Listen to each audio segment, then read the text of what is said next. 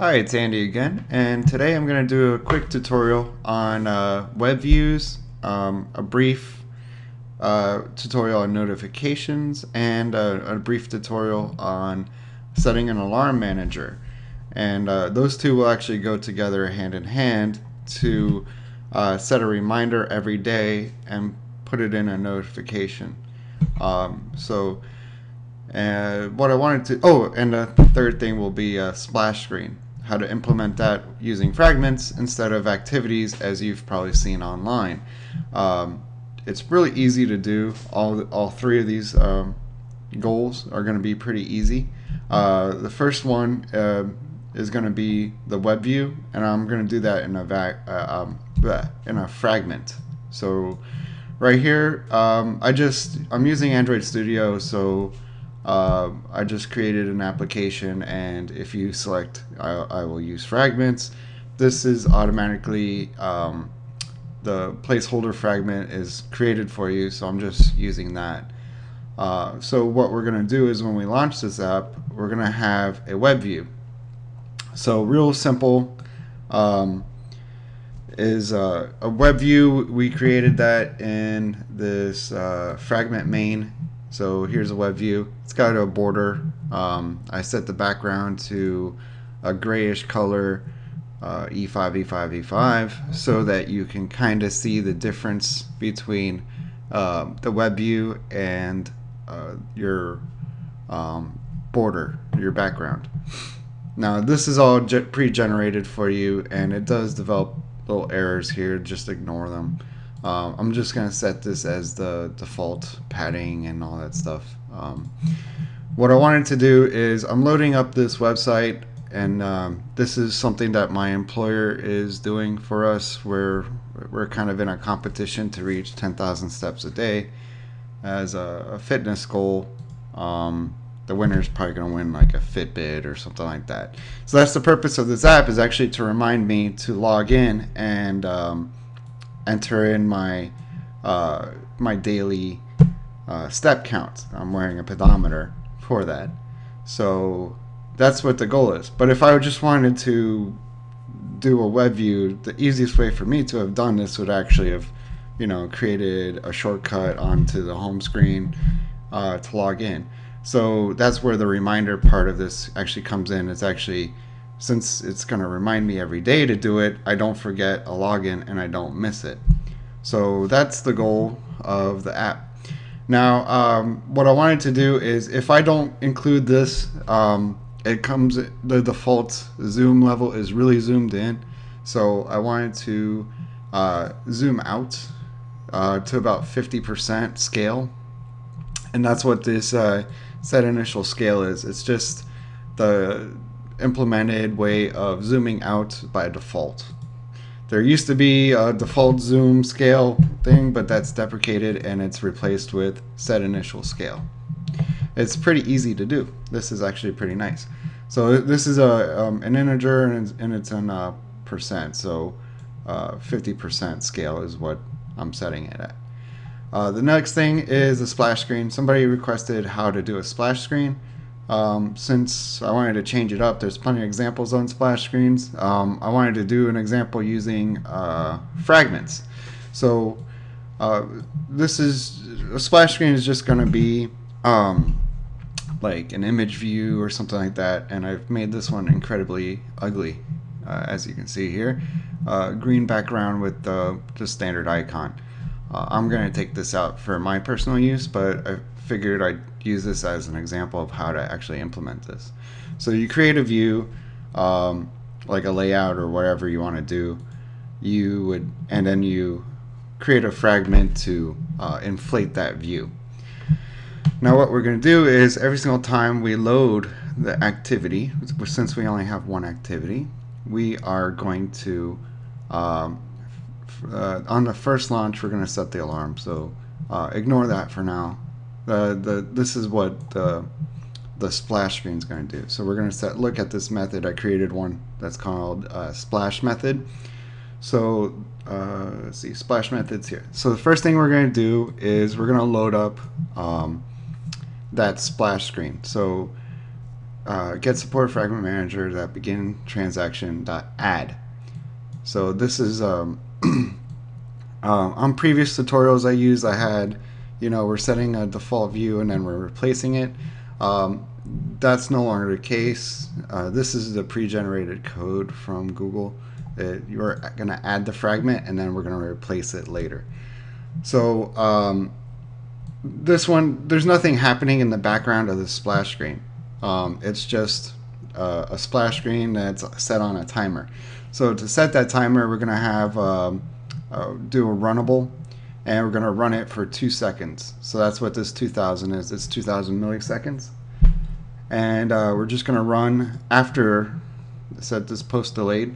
So after this 2 seconds is complete, we're going to replace that container with the placeholder fragment, which is the default view, which is the web view. So that's all that is. It's not very hard to implement. You can play around with this, change it, see how the time interacts with it. Now the next thing we wanted to do is on our first launch we want to create an alarm, and we only need to do it once. So that's what this alarm method is, and this is to make sure that it only gets run once. So I've created an integer of I, and the default value is going to be 1. So when this launches for the first time, it's going to create this integer. Actually, it's going to get it, and it's going to be 0. Or we're going to set, since it doesn't exist, we're going to set a default value of 1. So it's going to just say, okay, this is 1, since there's nothing there.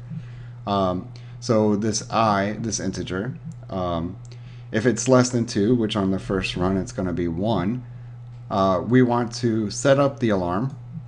Once that's done, we want to increase the integer by 1, so it'll now be 2. And then we want to make sure we save that. So the next time we run this, this will actually have a value of 2. So it'll ignore this default value and say 2. And since it's not less than 2, it's equal to 2, it's going to ignore this code. So it's only going to run on the first launch. So that's a real easy way to set something up. Like, I could do this exact same thing with the splash screen. So the splash screen comes up on the first launch and no other launch. That actually might be a good idea. So let's go over the alarm. So we need to set up an intent of a notify service. So the service is going to be running in the background, and we need to tell it to do something at a specific time. So that's what all this, the Alarm Manager is a nice low memory way of doing this. You can also use a timer, but Alarm Manager is a lot more easy on the resources, so that's why we're going to use it. We want to, our intent is going to be to start the our service. So, and then our pending intent is actually, sorry, our pending intent is actually going to be the one to start the service when it runs. So we want to set a time that we want to do this. So we're going to do second, minute, hour. This is set to midnight. So 0 seconds of 0 minutes of 0 hour. So that's going to be midnight at AM. So 12 AM. If we had set this to PM, it would be noon. So we want to set this to AM, and the day of the month, the default value is 1, but it doesn't actually matter. So we're set a repeating alarm. So it's going to wake up the device. So that's what, if you want this to wake up or actually sound off if your phone is asleep, you have to add the wake up. Otherwise the RTC only goes off if the phone is awake. So we want to get the current time. We want to set the frequency. So this is actually set up as an easy way for you to see that is a daily event. So 1,000 milliseconds times 60 milliseconds per minute times 60 minutes per hour times 24 hours. So that's how many milliseconds are in a day, but an easy way to set it up is to just do the math there. And what we want to do is set up this pending intent, which is the service, every day. So, and then this toast is actually going to show up. We can actually see visually that this happens only on the first launch and no other launch. So this is us letting us know that we successfully set the alarm. So the next thing we have to do is actually set up a service, which is this notify service class. So that's what we're going to do now. Here's our notify service. It's an actual service, so you want to import that. This iBinder is a required class. If you don't include it, it'll tell you to make it and it'll generate this code for you. But we want to actually set up an onCreate method, and this is just the method for the notification. So if you haven't seen this before, we're setting up a notification menu, a notification. So with a sound. So that's why we're doing this URI of a sound, is that you can actually hear it go off every day, and we're gonna set that as your default notification sound. So whatever you've set in the system as a default notification, that's what it's gonna pick. So now we want to set up a notification manager with an intent. So when we click on this, it's going to start up our main activity again. We have to set up another pending intent. So we're going to set a title. It says log steps, and then in there it'll have like a longer text field if you drag it down, or if it's the only notification, you'll see both these texts. We're going to set an icon. Our icon will be the default application icon. This is going to allow us to set content intent. So when we select it, it actually loads up this main activity. So that's what we want to do. Set sound. So when it goes off, it's going to go off with this default notification sound. And we can add an action. So when we actually click on a button that says load website, it's going to start the same thing. It's going to do the exact same thing. So we have two different ways to launch the main activity. If you wanted to do something different, you would change the action or the content intent. But this way, whenever we select the actual notification, it's going to do this. And then we need to start it, so to notify it. And this all goes into the onCreate, so don't forget that. There used to be an onStart, but it's deprecated, so onCreate, that's where it goes now. So let's see what this looks like. We're gonna load up the application. We're gonna do it on a fresh build, so this should not be running on this virtual machine.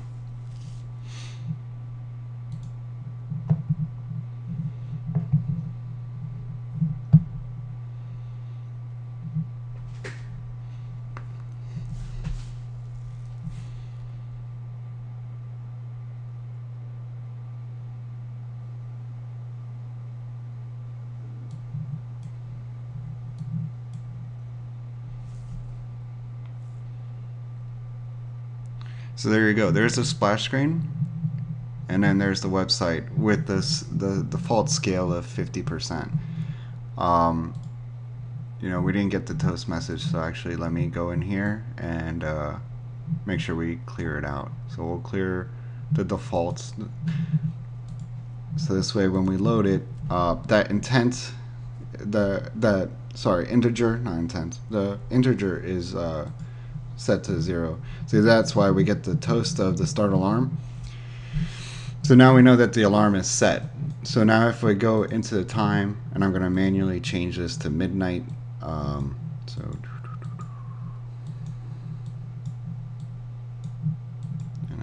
back.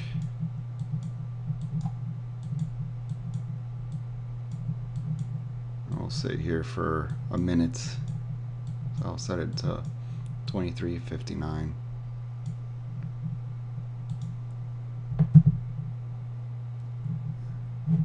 That's funny. It didn't change the time here. I've had this emulator is acting a little screwy. Not really quite sure if it's a system image or what. I probably need to update some stuff. There might be a new image actually. So if we stay here for a minute, we should get a notification, and I'll show you what both of them do.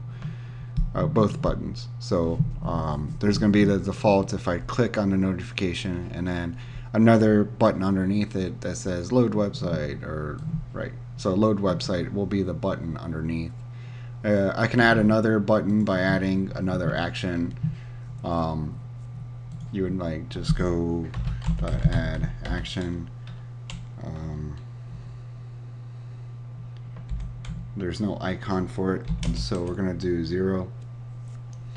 You can set text. There it is. There's our notification.